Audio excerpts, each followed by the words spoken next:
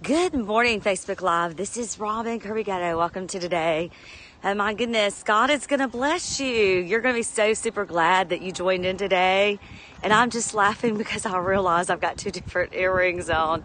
That is so funny. I've got one earring like this and one earring like that.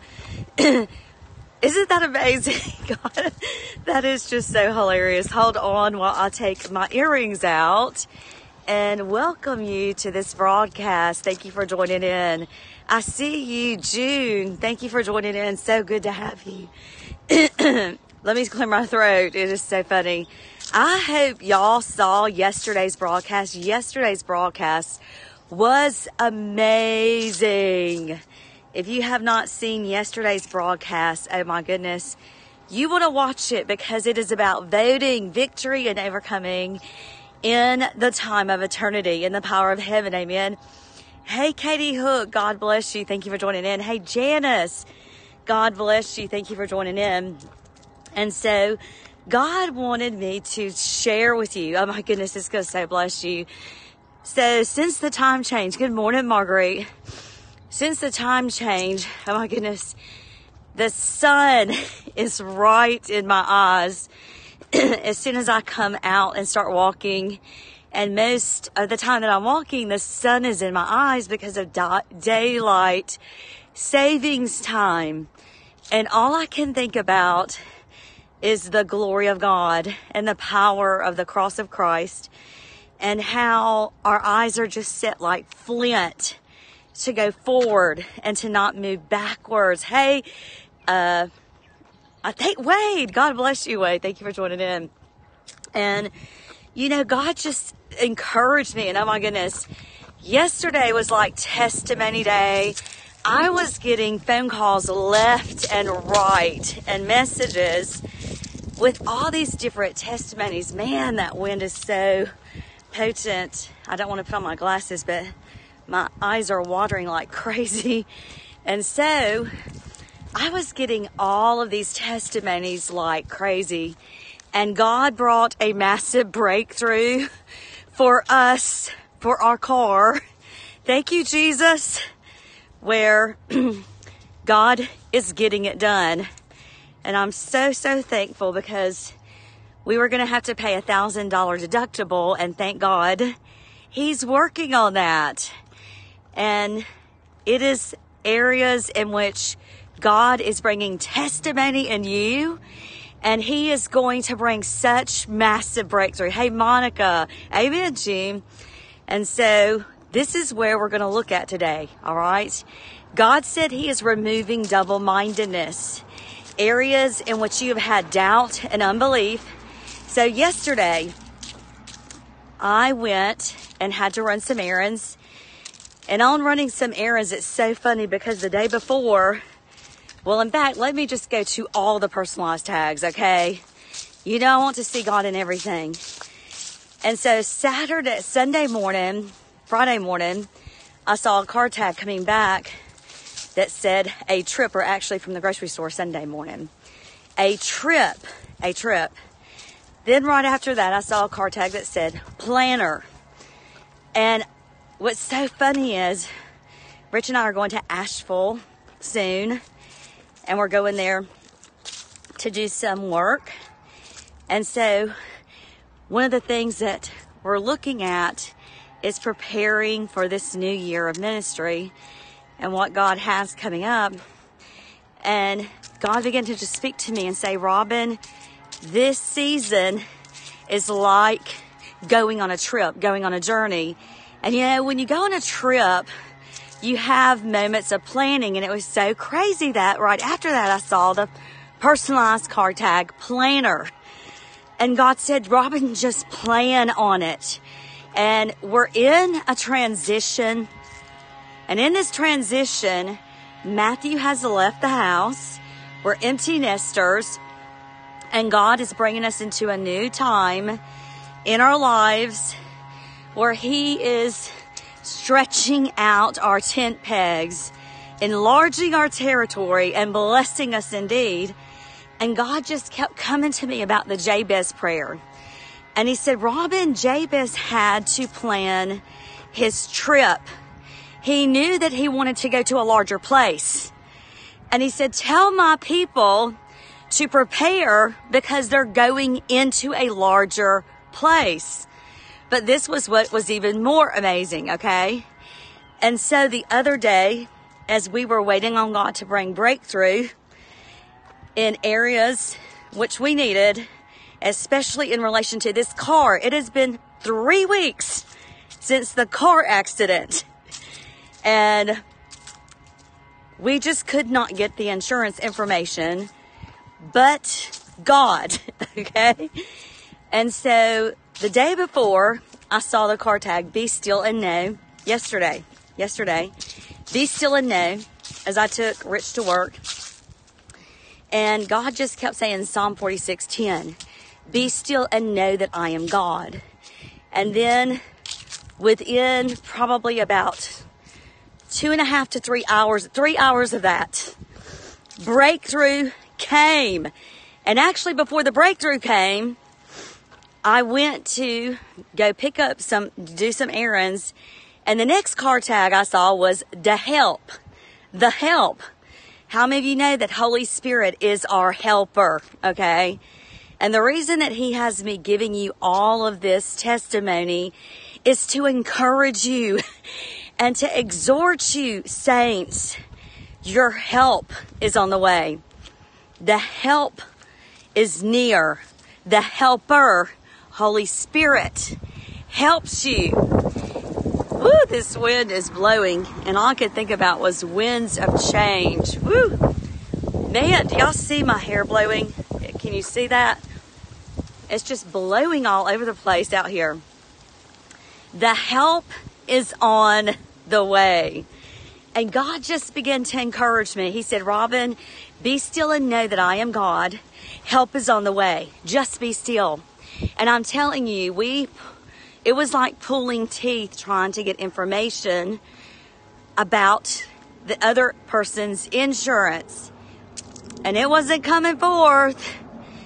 But God intervened, and God stepped in to bring justice and recompense, restoration. Joel 2:25, God is restoring all that the cankerworm and the locust have eaten. But see, this is the thing, because you have to have a God attitude, heaven's perspective, heaven's viewpoint, because unbelief is the enemy of your breakthrough. Listen to this, saints of God, and I feel the anointing now. Woo! Unbelief is the enemy of your breakthrough. And unbelief usually results because of bitterness. Because of bitterness. There are people that will not receive words that Holy Spirit has me give, and they're just angry and they're bitter and they won't receive it. And they just manifest against me and just say all of this horrible stuff because of their unbelief, okay? And that is the enemy of your breakthrough. And it's usually because we want to make things happen. We want to force things to happen. And we're doing it because we're frustrated, and the frustration is a result of bitterness. And it's not that in relation to, areas in your life where you feel like you've been let down by God or by others. Let me tell you what, that is the biggest enemy of your breakthrough.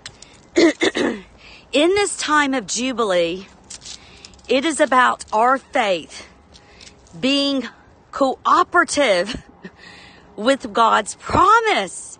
God's promises are yes and amen. But double-mindedness and bitterness, it halts it. And bitterness says it's for everybody else but me. And let me tell you what you say, Robin, that's not bitterness, that's a low self-esteem. No, you're deceived. You are deceived if you think that. It is because of bitterness. Areas that you have not let go of. Areas that you're still holding God in contempt about what has happened in your life that is hindering you and making you bitter and keeping you from receiving and seeing your faith. And so God began to speak to me, and he said, I have so many promises that I want to bring to my people, but they have to be willing. They have to be willing to let go of the past. They have to be willing to receive grace. And you'll say, well, where is this in the scripture? Well, we see it with Abraham in Romans 4 as he hoped against hope, and it was accounted unto him as righteousness. What was that hope? That hope was God's grace. It meant, although you don't see things happening in the natural, oh my goodness, although you don't see things happening in the natural, there are things going on behind the curtain, so to speak, in the invisible realm that you can't see. And woo, I feel the attack of the enemy coming against somebody with unbelief right now. And I bind you, Satan, in the name of Jesus. And I command you to loose those watching this broadcast and rebuke you in the name of the Lord Jesus Christ, Satan, in Jesus' name, and tell you to get thee behind me and get thee behind God's people, Satan, in Jesus' name, so that they can walk in the promise. So watch this.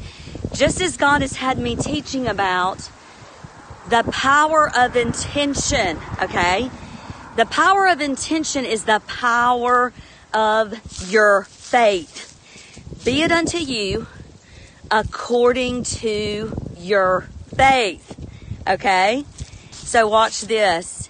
The enemy knows, oh, thank you. The enemy knows about the power of intention. Good morning. The power of intention and the power of your faith. And that's what he perverted in the Garden of Eden. That's what he perverted in the Garden of Eden. And I am telling you, I know that I know that I know. And these are symptoms if you have areas in your members that need to be delivered from bitterness. Is if you are thinking poorly about other people. You are thinking they are against you all the time. You are thinking they're talking about you all the time.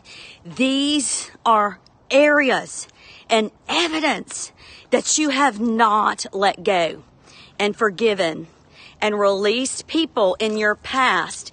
And to the degree that you receive God, His grace for your past, is the degree that you can see and prophesy into the future. What do I mean? Well, in 2013 and 2014 as well, I did Roger Penrose, the physicist. Amen, Sue. Amen, everybody. Janice. There's a dog barking. Woo! How many of you know the enemy is all bark?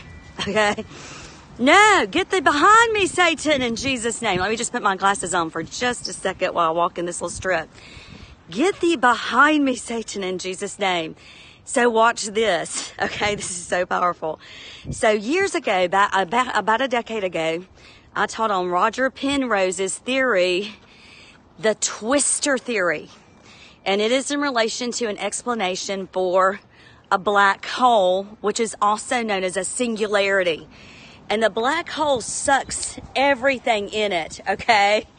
And so his theory was called twister theory, and it's very similar to what's called string theory, and I'm not going to get into that. But I just want to bring you an analogy of twister theory. And I wrote and taught on it in detail in one of my books, in God's Firewall School of the Prophets and God's Firewall Healing of the Soul as well. And so, watch this. The analogy he uses is an hourglass. And so you have the bigger part at the top, the skinny part in the middle, and the bigger part that the sand falls through in the bottom.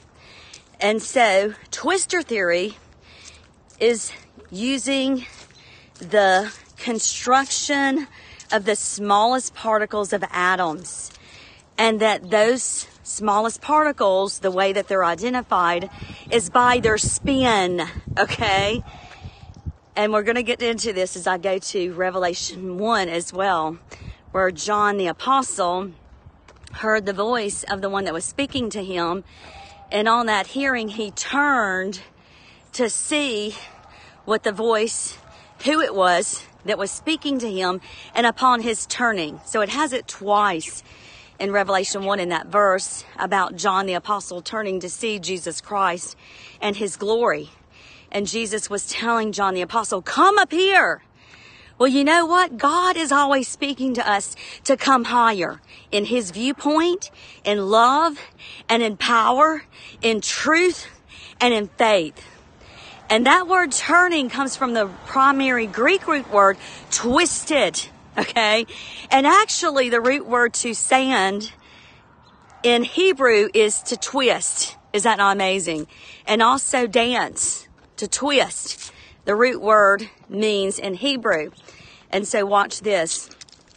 Roger Penrose said that from the Big Bang, which we know is God saying, let there be light, that light has been moving forward in time.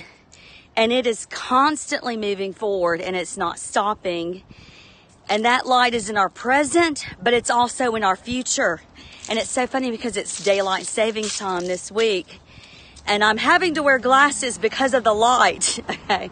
Y'all bear with me while I keep walking and Holy Spirit keeps developing today's message.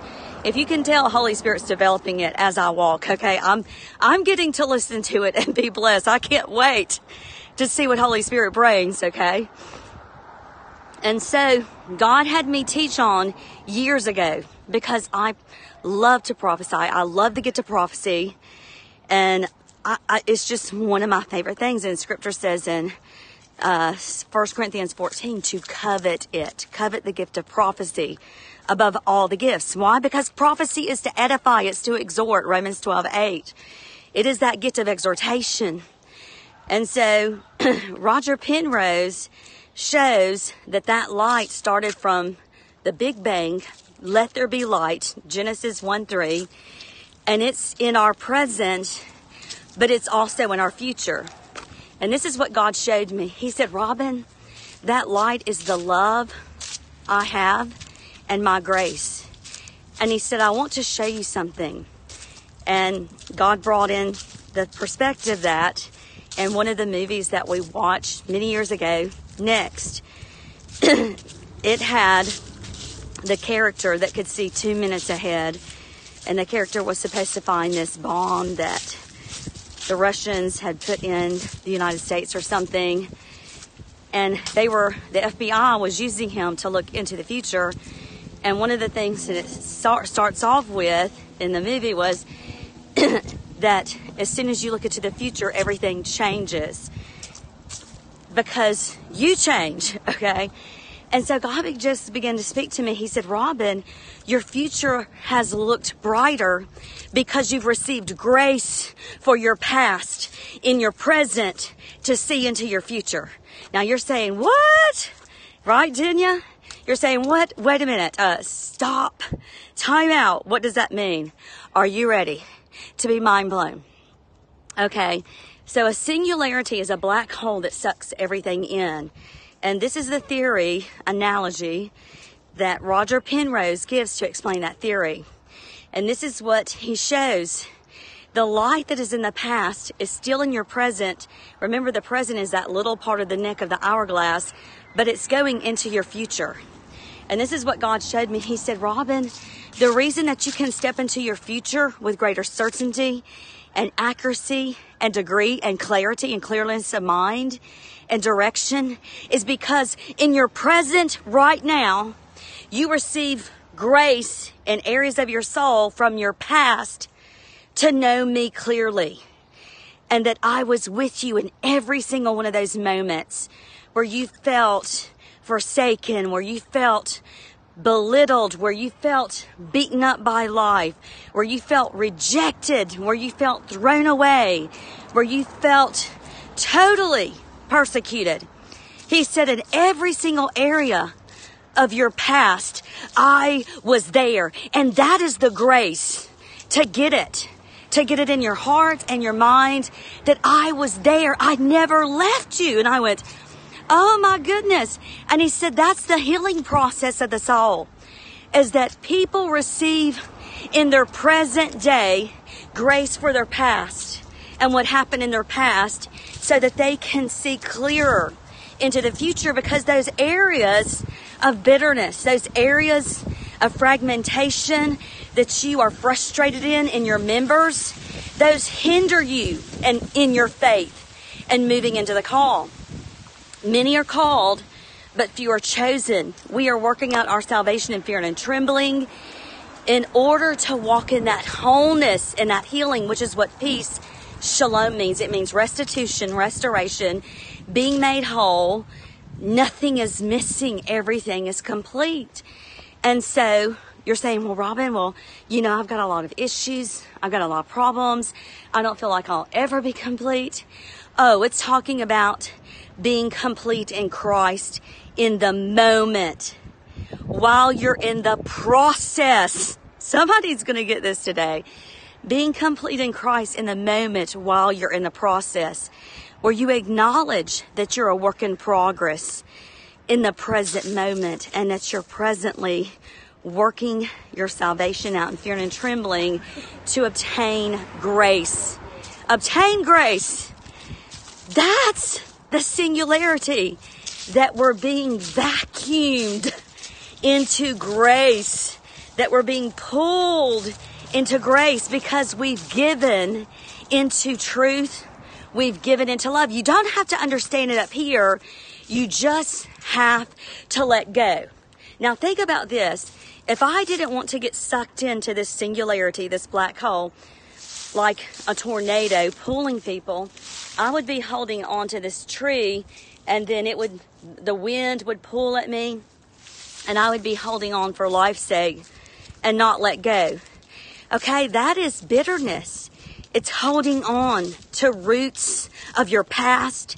It's holding on to areas in which you just harbor and dwell on, even unconsciously within your subconscious. And you're saying, well, Robin, if I'm unconscious of it, if it's in my subconscious, how do I know when I'm doing it? Well, if you're paranoid all the time, if you're assuming people are saying bad things about you frequently, if you're in the position of just thinking everybody's against you, everybody's against you, and it is just you and Jesus against the world, okay? That is evidence that you haven't let go. So I'll be transparent here and understand, I know that my transparency is to help someone, to help those watching. And this might not be for you, but this is an area where I was like right here, holding on and not letting go. And God is bringing me to a new level. And in my progress of my soul, in that completeness, that perfection He's working out. And so I had to let go of some areas to move into the new. And so throughout my life, I have been hurt with female relationships, friendships, where I felt betrayed. And it was starting from a young age, from about maybe 13 years old, 14 years old, and growing all through my life and just feeling areas, good morning, feeling areas of betrayal in these relationships with my friends, where all of a sudden they would just turn on me, okay?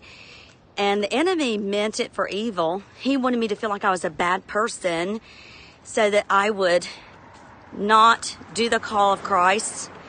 And feeling bad, I would just focus on Robin, and that spirit of condemnation would be upon my members, and it would just keep me down. And I couldn't see into the future, okay? Well, I've walked into my destiny in some measure, and I am so grateful for that. But it's time for change. It's time for jubilee. It's time for the new. So watch how awesome God is, because He's going to put you in circumstances to confront that issue that you've not let go of. And you're going to actually be like an electromagnetic field and drawing those circumstances into your life.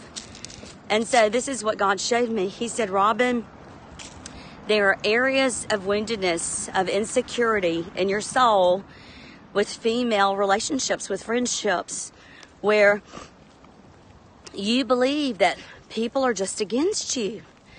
And I said, oh God, you are so right. And he said, it's from the hurt in your past. And all you see is that pain that you're totally clueless of, that you're doing. And it's hindering your viewpoint. It's hindering your ability to move further into the future. And I said, okay, God, explain more. And he said, remember when you first married Rich? Amen, Sherry. I love you, Sherry. Sherry's a good friend of mine. And so is Christy. I love both of them. Let me just step over here because God is just developing so much. I did not know he was going to do all this stuff today. I did not know he was going to have me be this transparent. And there are moments recently in the past month where I've just felt like crying because it is just, I'm in the midst of it, okay? I'm in the midst of it. And so God was showing me, he said, you know when you first married Rich? I said, yes. He said, and because of prior relationships with men, Rich would always say, and I talk about this in my first book, Glory to Glory Sisterhood, let me love you. And I'm like, I'm trying to let you love me. And God showed me I just had boxing gloves on. I was on the defense because I felt like I'd be rejected. And it was from prior relationships. And God healed me of that, where I could just let go of those prior relationships that had identified me in my past and grab a hold of my future with Rich, which now is 21 years. And so I let go. God said, Robin, you're doing the same thing with women friendships, with people in your life that I bring into your life for your good, because of those past hurts of rejection and being mistreated, that you're not letting go of those areas of your past to grab a hold of what I have for you in those friendships in the future.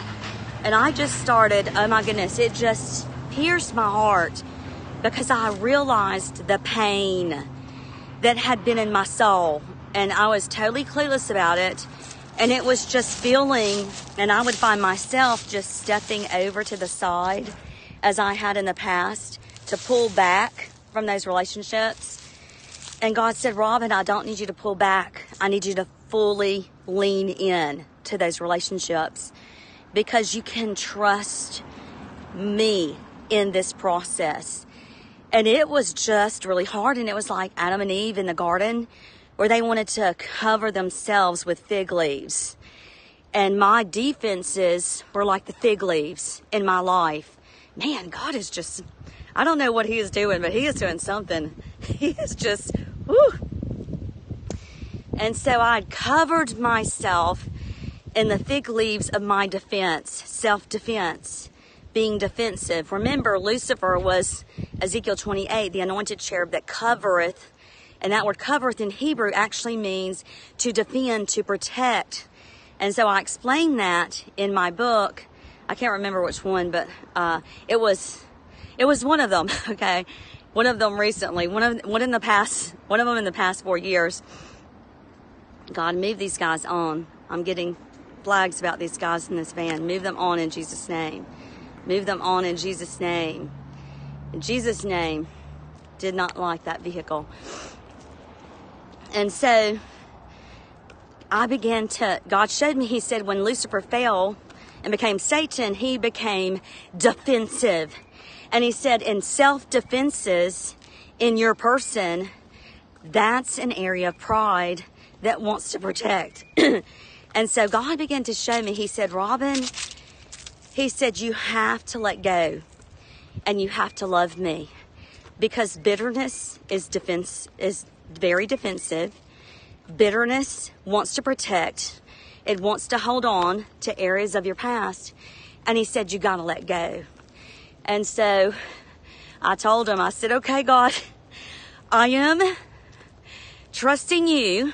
I'll admit that I'm hesitant, but I'm trusting you and I'm letting go. I'm letting go. And I'm saying, I'm willing to go into this only on the positive, okay? I'm willing to go into this, Father, to see your goodness and your grace and your healing power. Although emotions in my body say, I don't want to. I'm scared. I'm just being real with y'all. I'm not this incredible person that anybody would try to make me out to be. You know, the reason that I'm able to unfold and teach all this is because I've lived it and am living it. And I'm very transparent, so God lets me keep teaching. Let me just sit down right here. And so this is where we're going to end up as we get ready for this broadcast to end. Hold on, let me sit over here. Or let me stand over here because that light is so bright. There it is. And so, watch this, because this is so powerful, okay? So, I had to really look in and realize the hurt and the pain from my past, from those relationships. And I had to be willing to let go of that sadness. And it was that sadness, that pain, that I let go of, and I'm fully embracing new relationships and growing from it and letting others love me. I don't have the boxing gloves on. The boxing gloves are off. There's no defensiveness. There's no assumptions. There's just loving Christ and trusting God in this process that He will fully heal and restore all that the cankerworm and the locusts have eaten. That locust represents that buzzing noise of the memories of your past in your body, your emotions, in the subconscious that are trying to speak into your present. And they hinder you from seeing God's grace in your past so that you can clearly see your future. Okay? Some of y'all want to walk into your future more than ever now. All those on this broadcast do. Well, guess what? Let go of things in your past that you've held on to and acknowledge God's grace in those moments of your past. And as you fully acknowledge God's grace in those moments of your past, guess what? You are able to see and to prophesy your future in Jesus' name. In Jesus' name. God bless you. I love you. And I will see you tomorrow.